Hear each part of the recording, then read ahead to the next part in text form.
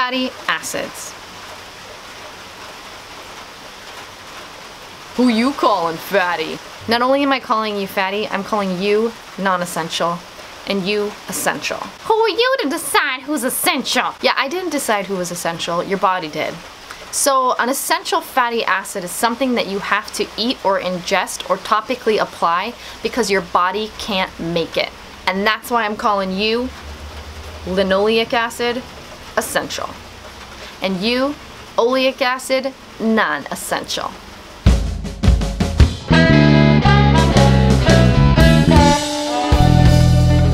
So let's talk some quick oil stats here. So if you didn't know, linoleic acid also goes by omega-6. Oleic acid also goes by omega-9.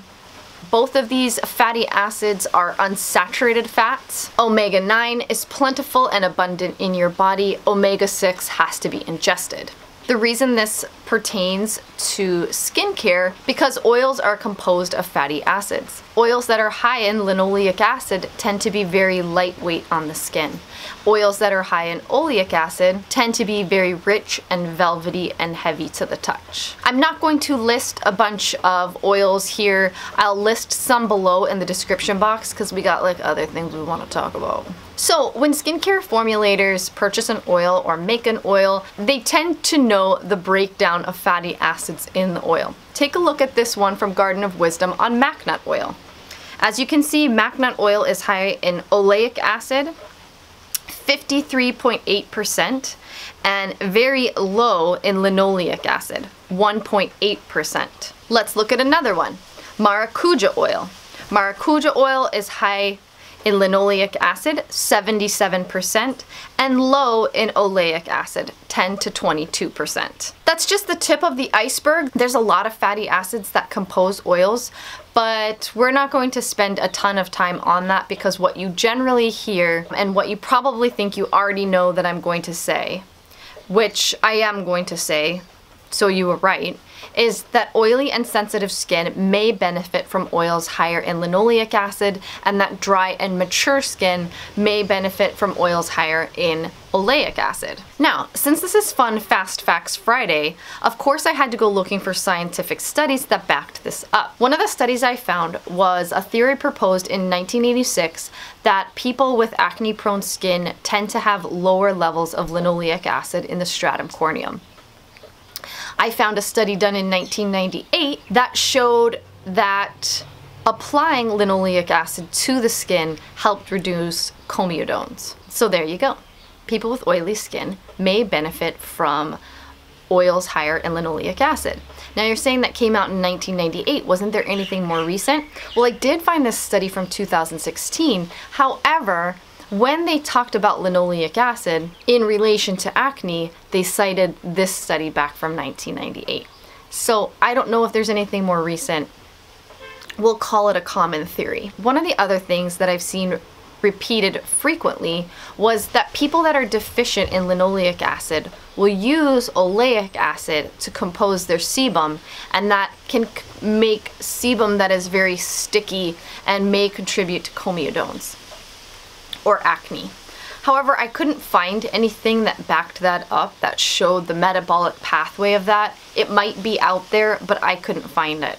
So for all intents and purposes, there's that. It is a very commonly repeated piece of information that oily skins might not like oils that are high in oleic acid, but I just couldn't find anything to back that up. So take it with a grain of salt. When you read that, I can't list it as a fact. Okay, so let's talk about another interesting study that I found, and it's called Studying the Penetration of Fatty Acids into Human Skin. Did you know that fatty acids are classified as chemical penetration enhancers? So in this study, basically, they took an antifungal medication and they attached it to these fatty acids to see if they could increase absorption into the stratum corneum. And in doing so, they were actually looking at the different oils. So here are the stats of absorption. I find it pretty interesting. Oleic acid tops out on top, followed by linoleic acid. So that brings up an interesting point I like to point out, and I still don't feel like I've gotten anyone to give me a very good answer, and that is that oils are being absorbed into the skin. And so that on a day-to-day basis, they might help with long-term hydration for dry skin, but on a day-to-day basis, I don't believe they are hydrating to dry skin. Now, for people with acne-prone skin, since you already are overproducing sebum, oils might be all that you need. And that's just a little tangent that I like to go on a theory I'm building support for in how plant oils are not hydrating.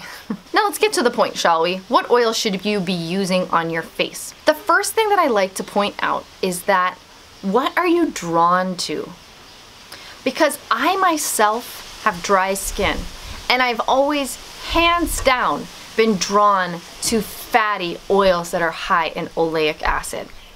Macadamia nut, olive oil, argan oil, marula oil. I feel those oils and my skin just sings. So I'm not going to sit here and tell you what oil might be right for your skin type because, and I know I don't give a lot of skincare advice. And that's something I wanted to mention, is I'm not going to give a lot of skincare advice in these videos because I truly believe it's just way more multifactorial than just applying a set of rules to everyone. I don't know where you live, I don't know what products you've been using, I don't know what your water's like, I don't know what your diet's like, I don't know what your climate's like, I don't know what your stress level is like. So it's very difficult for me to give any skincare advice. The only expertise that I have is my own skin. My own dry, mature, sun-exposed, dehydrated skin. But I will offer this advice.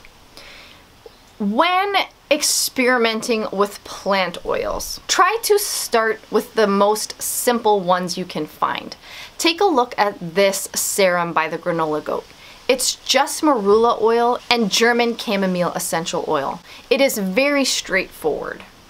You are going to know whether or not you like oils high in oleic acid if you like marula oil. So then when you go on to looking at more complicated blended products, you're really able to look at it and say, okay, I think I know I'm gonna like this product. Take the Leilani Bless Balm. It is based in argan oil, it contains moringa oil, marula oil. Those are all oils high in oleic acid. I was fairly certain that my skin would love that product because of those things, and it does. So that's it for this video, guys. I'm not sure what next week's gonna be, but it'll be great, and I'll see you then. Bye.